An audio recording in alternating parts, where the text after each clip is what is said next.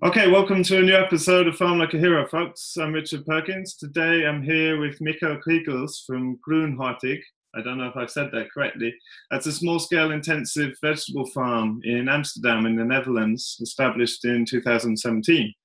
And originally marketing solely to restaurants, with the coronavirus outbreak, Michel's had to quickly pivot his sales strategy, something that I think a lot of producers have been going through this season. So I'm super excited for this episode and to hear about the farm's development as well as the changes in strategies now in this challenging time. So Michel, thanks so much for taking the time to be with us today. Yeah, thanks for having me. Maybe you can just start by telling us quickly how big the farm is and the crops that you produce there. Yeah, I have about 2,000 square meters. Originally, the first year I started on 1,000, and I started it as a part-time side project to see how it would work.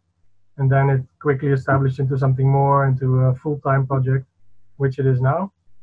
I started in 2017, and I grew. Initially, I tried to focus on lots of salads mainly.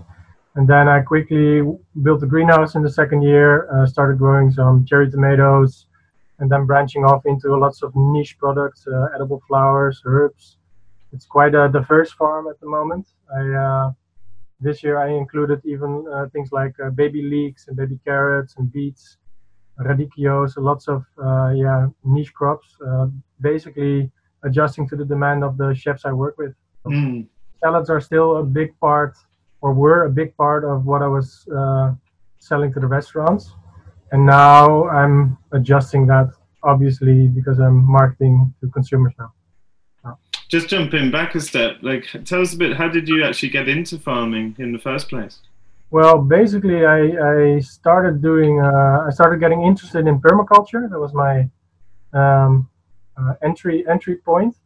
Really idealistic young guy trying to discovering something new about farming. I didn't really have any gardening experience, so I started doing that. And then at some point I was inspired by all the market gardeners, especially in the US, and later I saw your videos as well. But I think it was already farming, or already got started with that. But basically I got inspired. There was an opening somewhere. Somebody asked like, oh, okay, could you do a herb garden for us? And then the wheels started turning, and I basically wrote a business plan, tried to put that somewhere on the ground, and then I landed here, and then I just grew and grew. So you came into it without even a business background, or had you run your own business before? Nothing. No, my background is in restaurants. I used to work in the service. I did hotel management school. I didn't really like that, so I became a snowboard instructor for about seven seasons, working odd jobs. And then I got in touch with permaculture. I quit the snowboarding thing because it was very superficial culture, and something was lacking, and then this happened. So it was either this or I would go heavy into psychology or something like that, because that's my other interest. But it turned out to be this, and I'm really happy with it. That's an interesting journey. And would you say that exposure to the food industry helps in the way that you've then approached restaurants? Maybe you could talk a bit about, why did you choose to market exclusively to restaurants in the first place?